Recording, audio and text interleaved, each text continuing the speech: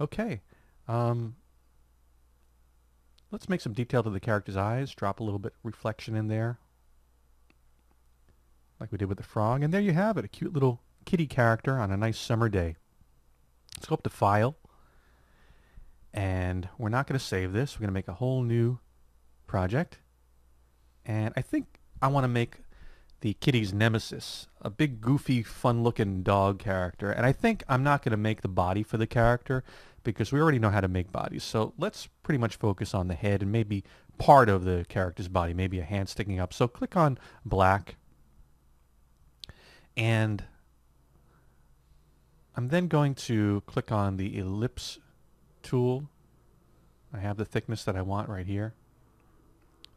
And I'm going to click on the ellipse tool, and I'm going to drag out another circle, a really big wide oval shape. And let me drag it out like so.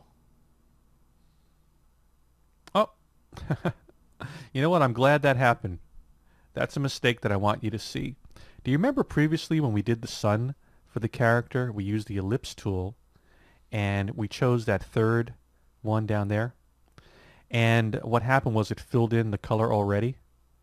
Well, we did not deselect that. So we need to select this right here so that when we do in fact pull the ellipse out, it will only be an outline of black